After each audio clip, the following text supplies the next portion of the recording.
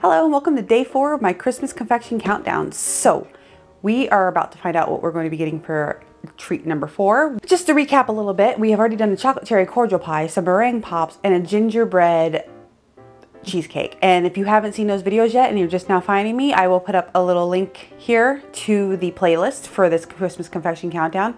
And also, if you're new, welcome. I am Megan, and this year I decided to take on maybe the insane task of making 12 desserts in a row on video.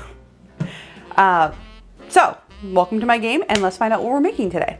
So day number 4, we are down here. All right, day number 4 is gonna be Christmas cookie fudge.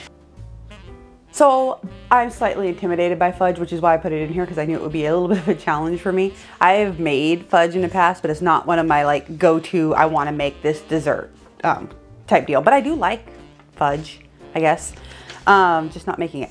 So Christmas cookie fudge, my idea was I would make my 2 favorite Christmas cookies into a fudge. And now most people would think, well, your favorite Christmas cookie is gonna be sugar, right? No, my favorite Christmas cookies are snickerdoodle and chocolate chip. And those are the ones we are going to turn into a fudge today. So I'm gonna go get my ingredients ready and we can get started. All right, so before we head on over to our stove, I wanted to just discuss our ingredients a little bit, because I am going to be making a white chocolate based fudge. So I've got my white chocolate here and some heavy cream, some whole milk, and then I've got vanilla, some salt, some butter, and some corn syrup. And then the most important part to making this taste like a cookie, like a chocolate chip cookie or a snickerdoodle cookie, is going to be some brown sugar and some plain white sugar. So I have 1 cup of white sugar, 2 cups of brown sugar. It's gonna give me that color that I want from these cookies, and also that sweetness that you get from like a chocolate chip cookie or a snickerdoodle cookie. And what I plan on doing, because I don't need a massive amount of fudge hanging around my house, especially making 12 desserts in a row, I'm going to make this and then I'm gonna split it into 2 separate pans to make them the 2 different types. So they're gonna be the same base, 2 different ways. And to do that, I've got some mini chocolate chips for my chocolate chip cookies. And I've got a mixture of white sugar, brown sugar, and cinnamon for my snickerdoodle cookie. And we're going to get over to the stove and start cooking this up. Okay, so I have prepared 2 different pans, and I didn't want, because I'm splitting this batter, I didn't want to have, or this fudge, because I'm splitting the fudge, I didn't want to have a really big pan. So I went with one of my loaf pans, and then I also have a 6 square inch. But they're both lined with parchment, which is sprayed with baking spray, just to keep it from sticking to my parchment paper. And then I have a large bowl that I'm going to use to aerate it once it's cooled down. So I'm going to cook it to a certain temperature in this pot here. And then once it's at that temperature, I'm going to transfer it to this bowl, let it cool, and then I'm going to whip it as hard as I can to get the air incorporated in there. And then we will put our first batch into one of the pans. That's going to be our snickerdoodle. And the second batch, I'm going to add my chocolate chips. So to this pan on the stove here, I'm going to add my sugar, my cream, my milk, my chocolate, my corn syrup, and my salt. And I'm gonna get that going. I also have a cooking thermometer here, just a little probe thermometer, and this is gonna be how I tell what temperature we are at. We're looking to get it to a softball stage, which is gonna be around 236 degrees Fahrenheit. So that's gonna be when we remove it from the heat and let it start to cool down to 110. And then we'll continue on from there. But I'll explain as kind of as we're going.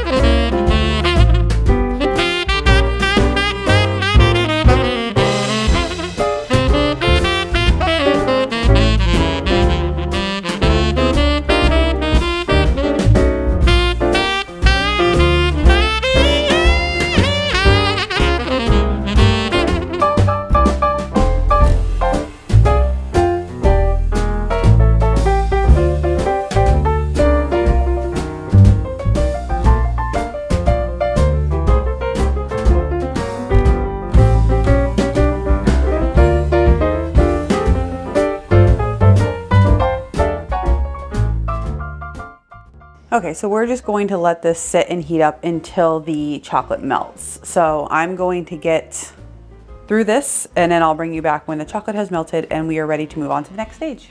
All right, so I've got my mixture completely melted in. The chocolate's melted now. I'm just not gonna touch it. I'm just gonna let it sit here. I've got my thermometer propped up here. Thermometer is propped up and the probe is sitting in the pan. And I'm just going to let it sit there until we reach that softball stage. Currently we're at about 120 and we need to get it to a boil and also to 236. So we're just gonna sit and wait. It's the best part about making candy is there's quite a bit of sit and waiting, but then when everything starts going, it goes fast for the sugar. All right, so we are at that temp. We are going to pull this off and we are going to pour it into our bowl. Very carefully. The last thing you want on you is any hot molten sugar. Trust me, been there.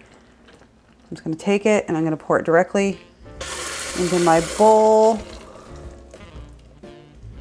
Careful with that steam. Get all of that goodness in there. All right. And now I'm not going to stir. I'm just going to put my vanilla in my butter and just let it melt in.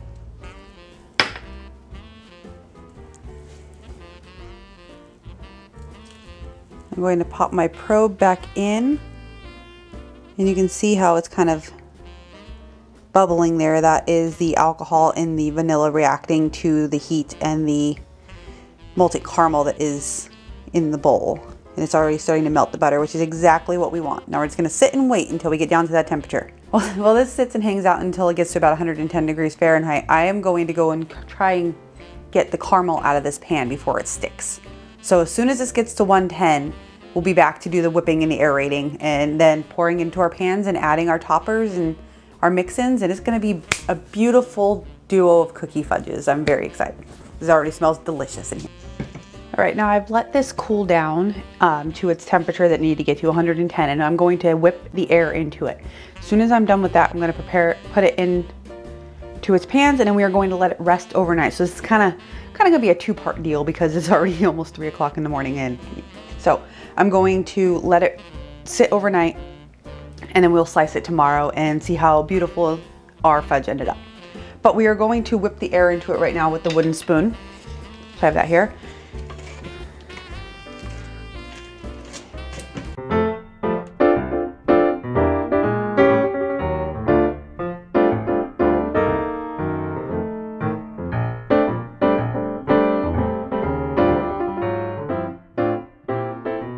Is to have no shine on it. It's starting to dull out and it's starting to thicken up. So we're coming closer. And I don't honestly know how much I can actually do before my arms give out. But we're gonna see what we end up with.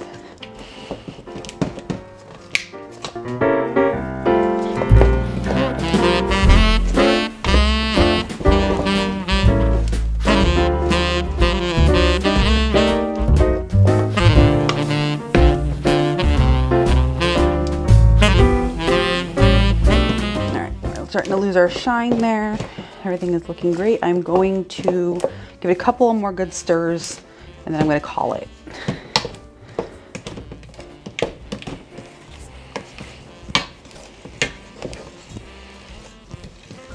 Longer pan here because this is going to be just my snickerdoodle. And I'm not trying to make very thick fudge. I just want like little 2-inch squares.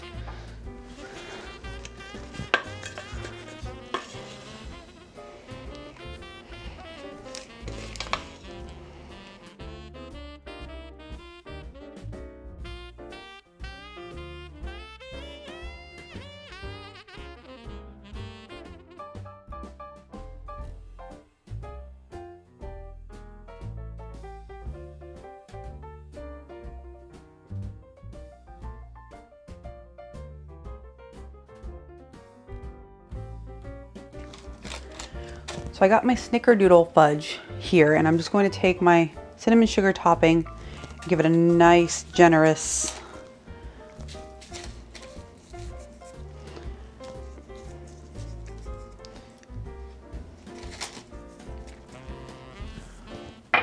All right, and then this one is done. Our next one I'm gonna take a little bit of that fudge and stick it to the sides of the paper again because I don't want to spill it in like I did the first time. I'm going to add in my chocolate chips because I want to get that chocolate chip cookie going. I'm just gonna come in and just kind of mix it all around. And I'm going for a lot of chocolate chips. And this even looks just like a chocolate chip cookie batter. I don't know if I have light for that, but it looks just like a chocolate chip cookie batter, which is even more fun. We're going to stir it in, make sure all that chocolate, we don't want to stir it too much because it is kind of warm still. It will start to melt those chocolate chips. So I'm already starting to do that a little bit here, you see. So I'm going to just do that, and then we will take all that, pop it right in our pan, and let that ooey gooey goodness become beautiful fudge.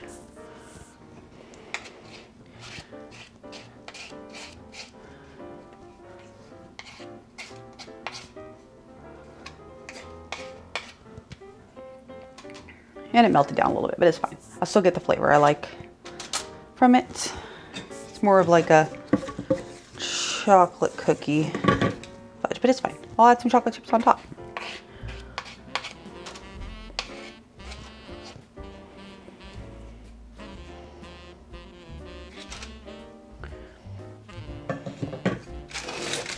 Come in, just gonna pat that down, smooth it out.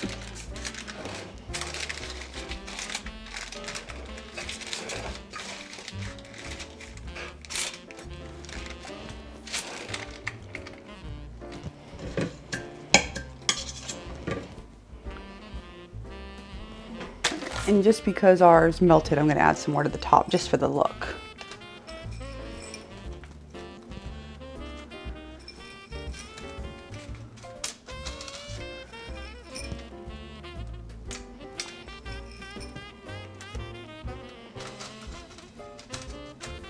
A little pat in there, go in here. All right, there we have it. There is our chocolate chip cookie fudge and our snickerdoodle fudge. So I'm gonna let these rest overnight, and then tomorrow we will pick this video up with cutting and talking about the flavors. All right, so we are done with our fudge. It got to rest overnight, and it's actually the next day. And I think it looks fantastic, and it definitely smells great. So we're going to unmold them now because they've been sitting in these pans, and I need to get them unmolded and sliced up. So what we have, just as a refresher, we have the snickerdoodle fudge and the chocolate chip cookie fudge. My chocolate chip cookie fudge kind of swirled in a little bit, but I threw chocolate chips on top, and I still think it looks great. And also, I have a helper. This is gonna be my official taste tester. So we are gonna see what she thinks of this homemade fudge. All right, so which one do you wanna start with, Ingrid? Do you wanna start with the chocolate chip or the snickerdoodle? The snickerdoodle. All right, we're starting with the snickerdoodle. Okay, so we're going to pop this out and see what we ended up with. And remember, this is the one where my pan was a little bit bigger than the recipe that I was making when I split it in half. So I actually popped some parchment back behind here. So it's gonna be a little square. It's not gonna be the size of our whole bundt pan. Right. All right, so here is our first one. This is our snickerdoodle fudge. And it's a great size, it's soft. Okay, So we're gonna put it on our cutting board and get a little slice here for this tiny little taste tester we have. All right, I'll cut off the end here. Oh, and it's beautiful and soft inside, like butter soft. That's wonderful. All right, let's go. Here's a little taste test. What do you think? Fabulous. Is it fabulous? And it's a bit too sour and sweet. It's a little bit sour and sweet. But it's great. I'm not tasting any sour, so I don't know where she's getting sour from. But it's soft, it's creamy, and it tastes just like fudge you'd buy at a fudge shop, which is lovely. I think it could have been a little bit stiffer, but we could have just whipped it longer, kept stirring it to make it a little bit more stiff and aerated. Once that air starts to hit it, that's when it firms up. But I think it tastes wonderful. I think it's great. So you didn't like this one? What would you give this one? Would you give this an A+? I think a 7+. A 7? A 7+. A 7+. A 7 is that out of a 1 to 10 scale?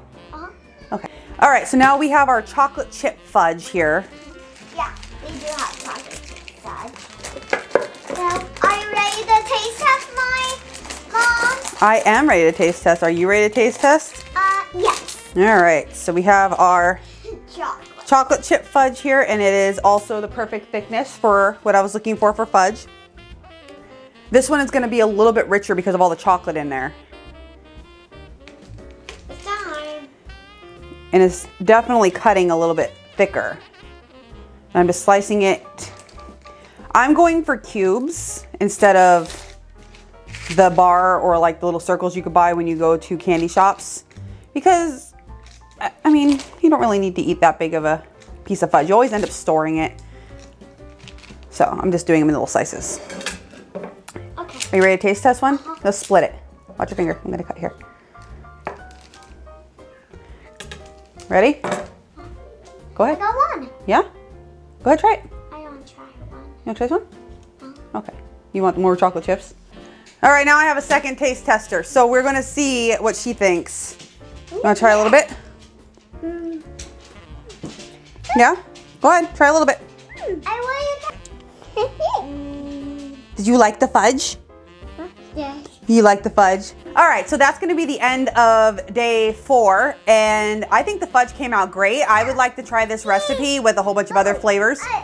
So I will definitely be looking to do that pretty soon because I was super intimidated by fudge, but this has been fantastic. So if you're following along with this series and you want to tag me on Instagram, my Instagram is the Busybug Homestead, so you can go ahead and go follow me over there. And if you want to make some of the desserts I've been making, go ahead and post them with the hashtag Christmas Confections Countdown.